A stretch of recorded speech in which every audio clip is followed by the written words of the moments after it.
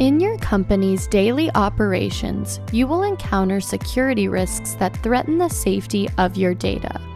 While proactive strategies exist to minimize these threats from impacting your business, you should also establish reactive measures to protect your company after a breach occurs. One way to do this is by creating an incident response plan.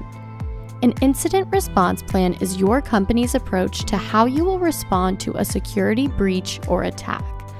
First, you should define what is considered an incident in your organization, meaning what type of event must occur to roll out your plan.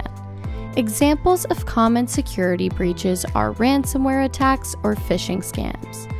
After defining which types of incidents your plan will respond to, you should determine what steps your company will implement to restore safety to your environment and retrieve important data. Your plan should also consider how employees should report incidents, whether through a pre-existing service like Microsoft Teams or an established incident response team. Incident response plans typically consist of 4 main steps.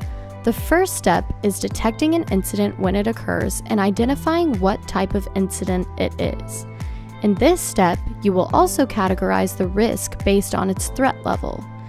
Next, your company should focus on incident containment, preventing it from spreading and causing any further damage.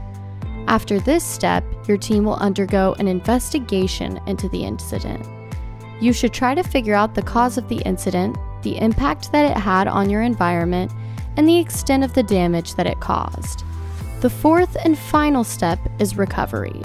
During this step, your incident response team is working to restore order to your company's operations.